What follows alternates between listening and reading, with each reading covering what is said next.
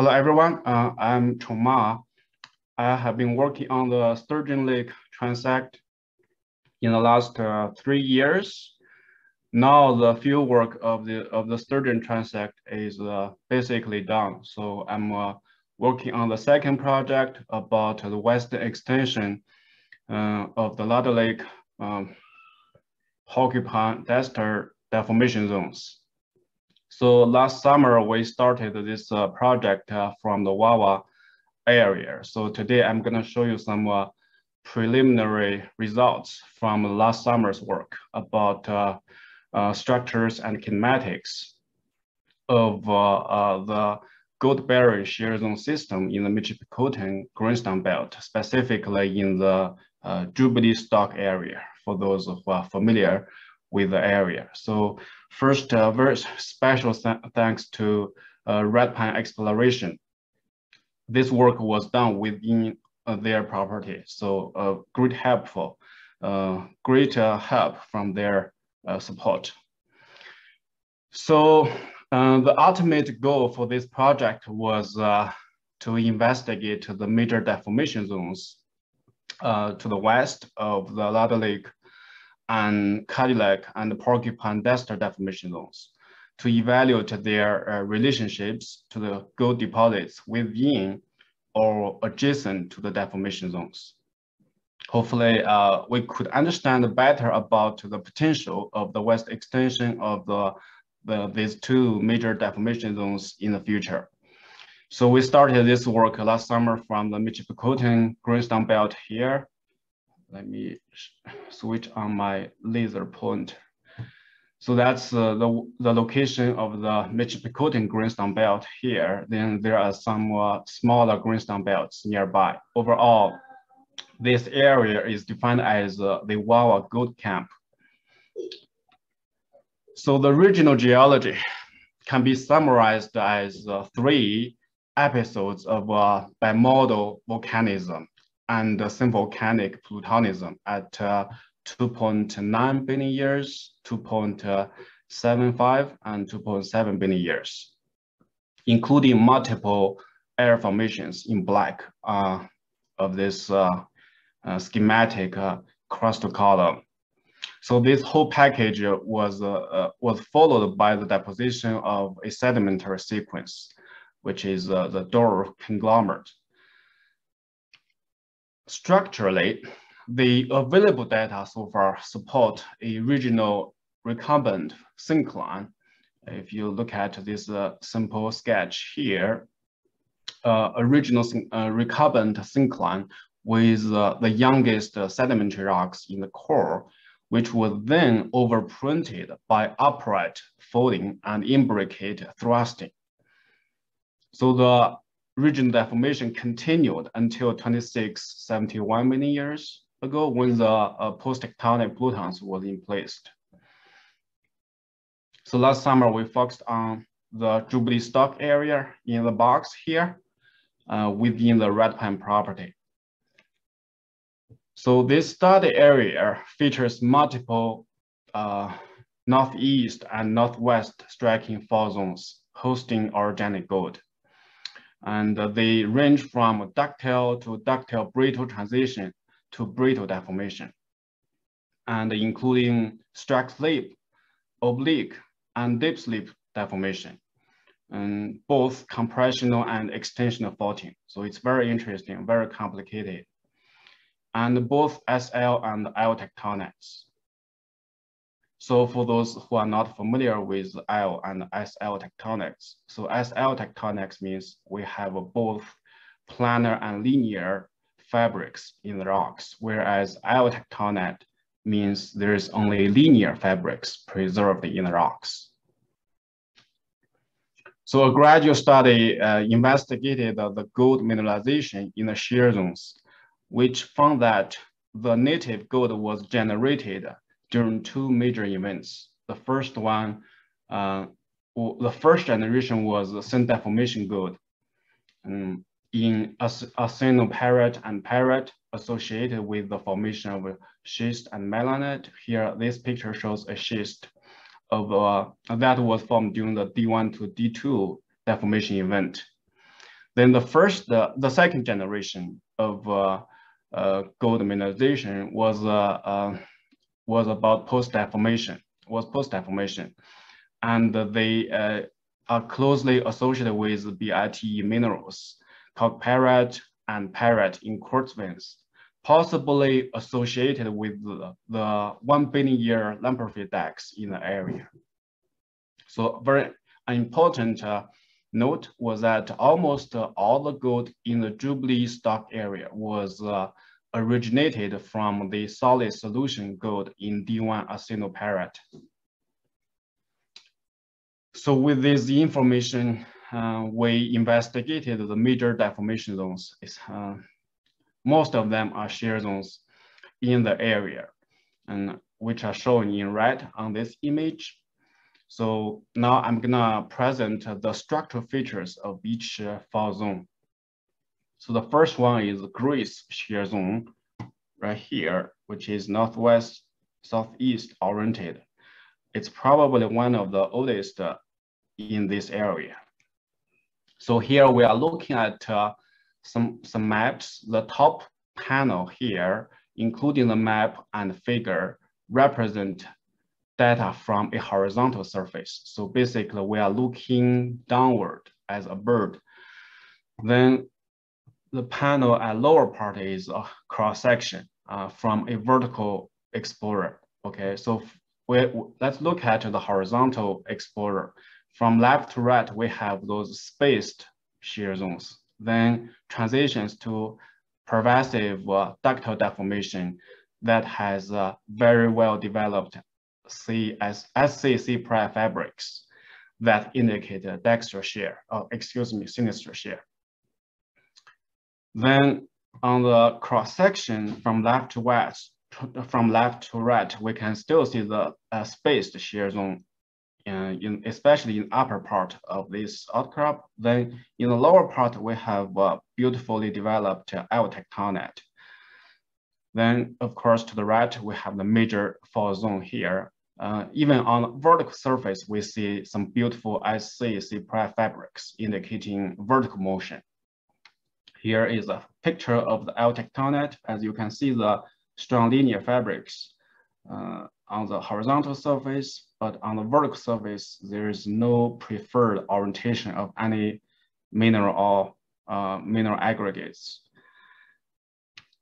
Here is just another beautiful explorer to convince you the development of SCC pry structures, basically indicating sinister deformation. Here is the summary of the structural data, the mean C plane and the mean C pry plane that are oriented northwest, southeast oriented. So basically, the structural data tells us that the fault zone is northwest, southeast striking with the sinister strike slip faulting.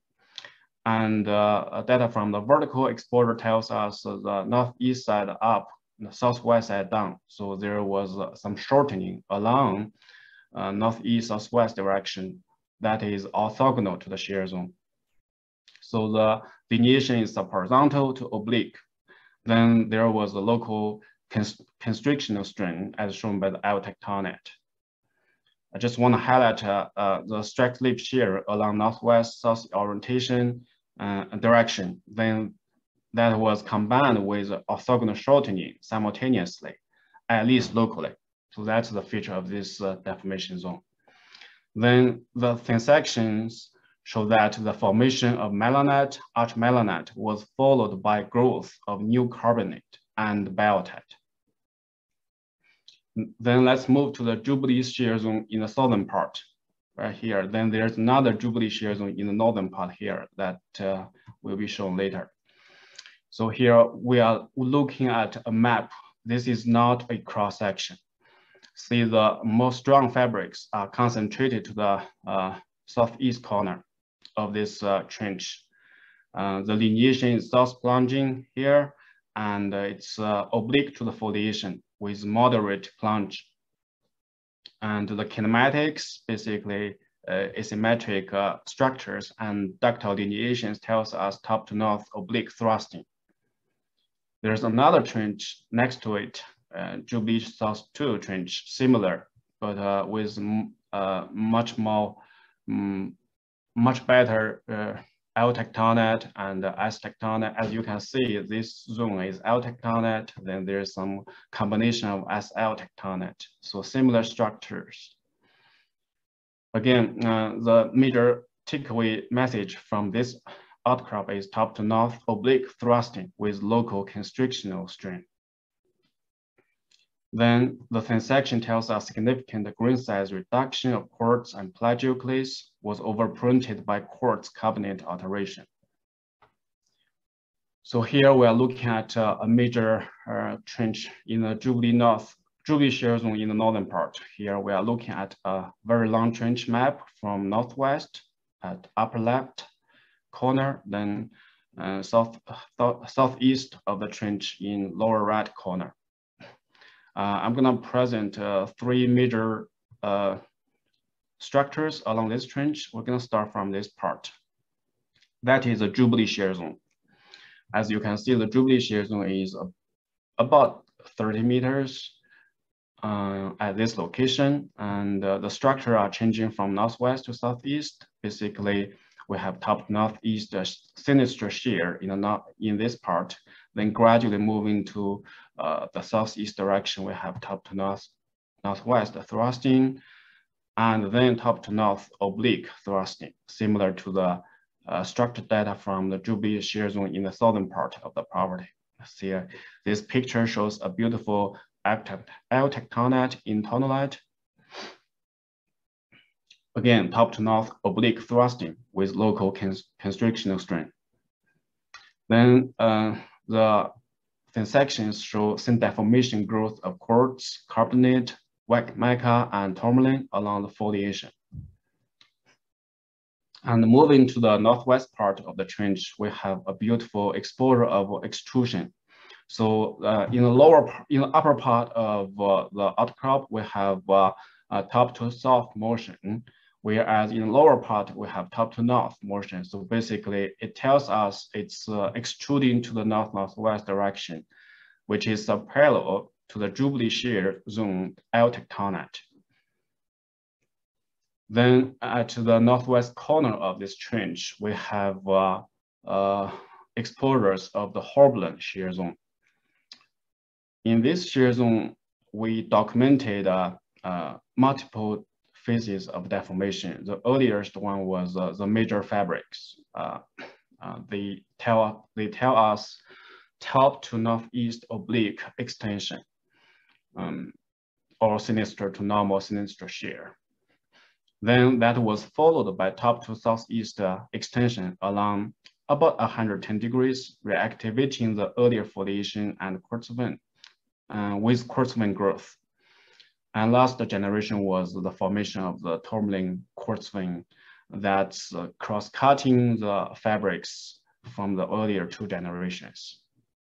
So very strong ductile shear followed by a ductile brittle transitional extension. The takeaway message from this exposure is top to northeast oblique extension overprinted by top to southeast east extension.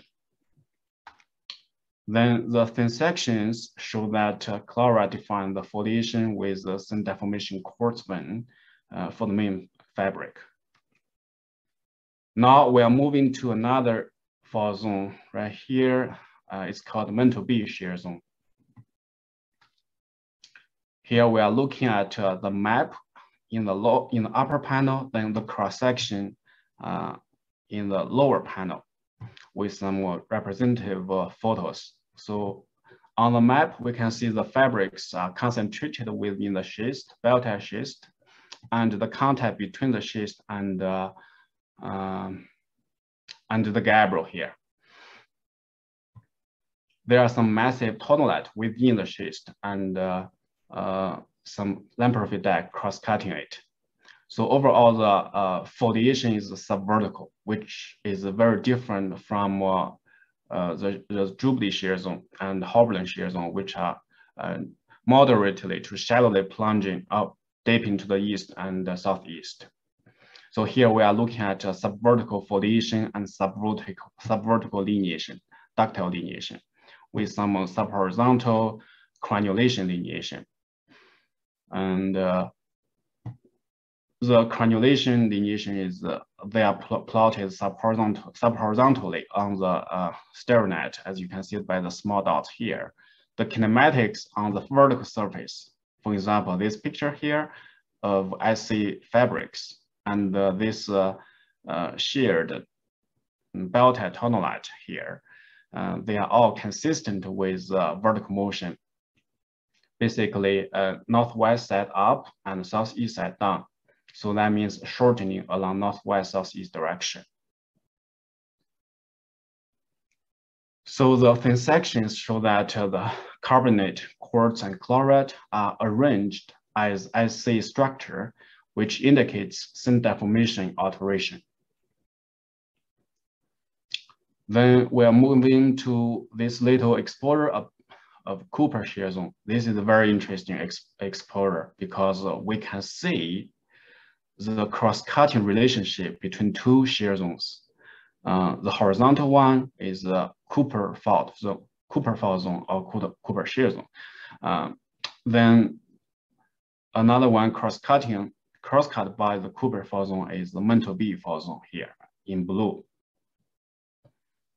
And the lineation is a deep slip, as you can see from this data set here. And on the cross-section, we can see the asymmetric structures of the quartz vein, thin kinematic quartz vein, telling us top to northeast extension. Here is an example of the ridge groove ductile lineation on the fault surface of the Cooper shear zone or Cooper fault zone. And that's the example of the IC fabrics. So this one just tells us top to northeast extension. The thin sections show thin deformation carbonate, chlorite, sericite, quartz alteration. So continue moving to the next fault zone, which is Park Hill number 4 fault zone at this location. Here we are looking at a cross section. And as you can see, the hanging wall is tonalite. The fault zone is defined by belted schist. The footwall is belted tonalite again. So the strain was concentrated within the belted schist, which is understandable. It's easy to be deformed. So the beautiful typical IC fabrics in the fault zone here indicates top to northeast or top to north extension. So there could be some deep slip to oblique extension. All right, so next, before that, thin sections show thin deformation chlorite quartz alteration. So the next one is a Park Hill fault, which is different from the Park Hill number 4 fault of the previous slide. So this one is brittle. Okay, so we are looking at a map. This is not a cross section. We are looking at as a bird looking down. Okay, so to the left we have a belted schist with some quartz vein. To the right, it's tonalite. So the fault zone is just a couple centimeters long. As you can see, the silicon line here, pretty steep to vertical. Then the silicon fiber growth with some more northeast block steps facing down.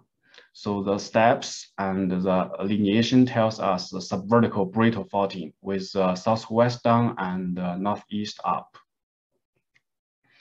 So here is a summary of the structure data from this property. And we can see the gray shear zone that's mostly sinister strike slip faulting with some orthogonal shortening, which is probably cross-cut by the Jubilee shear zone. That is mostly top to north oblique thrusting, including both sinister strike slip faulting and orthogonal shortening across it, which is similar to the northern part of the Jubilee shear zone.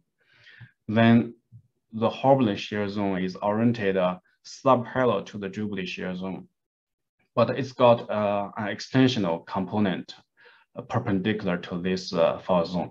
But the deformation parallel to the fault zone, it's consistent kinematic with the Jubilee shear zone. Both are sinister shear. Then the Mantle B shear zone is mostly shortening along northwest-southeast orientation. And it is cross-cut by the Cooper fault zone that is roughly perpendicular to the Mantle B shear zone. Then there's another extension of fault zone, brittle, at least brittle ductile transitional to ductile, Park-Hill number 4 fault zone, top to northeast extension with some oblique motion along the fault zone. And finally, this dashed line, that's the brittle fault, indicating vertical motion of the crust. So my preliminary interpretation of the structures, I would say Greece shear zone here represents D1 deformation. That's range-dominated transpiration along northwest-southeast fault zone. So again, this is a map view. Then for interpretation of D2, I think based on the kinematics and the fabrics in the rocks and thin sections, the deformation of Jubilee shear zone in the south and north, and Horbuland shear zone and the Mantle B shear zone, plus the extrusion structures are documented between the Horbuland and the Jubilee shear zones. They are consistent with systematic folding deformation, which is illustrated here along this orientation. From northwest to southeast, we can interpret the Horbuland shear zone, Jubilee shear zone, and those two ductile deformation horizons between as a folded shear zone system. The red arrows, those are kinematic data collected from the field. So the kinematic data are consistent with this interpretation. If you put Mantle B shear zone somewhere here to the east, subvertical, it's consistent as well. So potentially this can tell us the divergence of folding for the regional deformation. Overall, we think this is, I think at least, northwest, southeast shortening plus local vertical shortening so that we can produce the L tectonate and extrusion, that's constrictional deformation. Then D3 is about northeast, southwest extension, represented by the Cooper fault zone and the Park-Hill number 4 fault zone. And lastly, the brittle deformation along the Park-Hill fault here, which demonstrates vertical motion across northwest southeast striking subvertical fault with the northeast side up. So across this dashed line, this side up toward us, and the other side going inward into the screen. So that's my summary of the generations of deformation within the Jubilee stock area. With that, I want to thank you for your time. And if you have any questions, please feel free to ask. Thank you very much, Chong. I have a question. So yeah. This project was really to trace the Duster porcupine and the Cadillac across the Kapuskasing and into the Wawa. Do you think this deformation system you're describing here is part of that, or how do you think that relates in a regional context? And unfortunately, at this point, I think this is not consistent with the deformation of the porcupine Cadillac deformation zone. So because the approach to this project basically was to study the deformation at a given location and its relationship with the regional geology and the gold mineralization, then compare what have been gathered to those known from the Large Lake, Cadillac, and the Porcupine deformation zones. So based on the current data from this area, I don't think this part, at least the Jubilee Stock area is not part of the west extension of the two deformation zones, unfortunately. So how are you going to test your main project? Well, I need to move to the new areas to study some other deformation zones in the northern part of the Michipicoten greenstone belt, then to the Swazi area to study the red dot deformation zone, and potentially the roundel deformation zone as well to the north. Okay, very good. We have time for another question.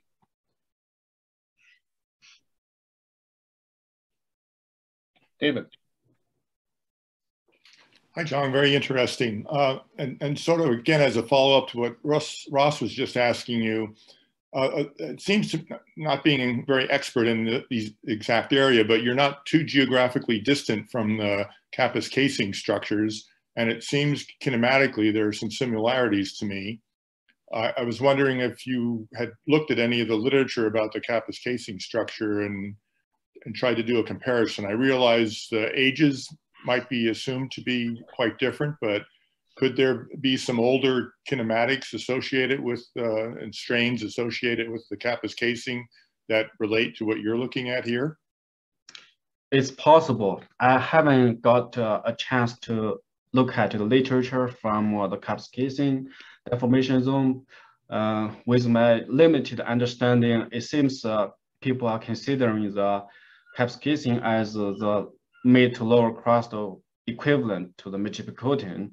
So there could be some connections, let's say schematically, horizontally, vertically from a shallow crust to deeper crust. I don't know at this time, but I will try to dig in a little bit more about this potential connection. Thank you, David.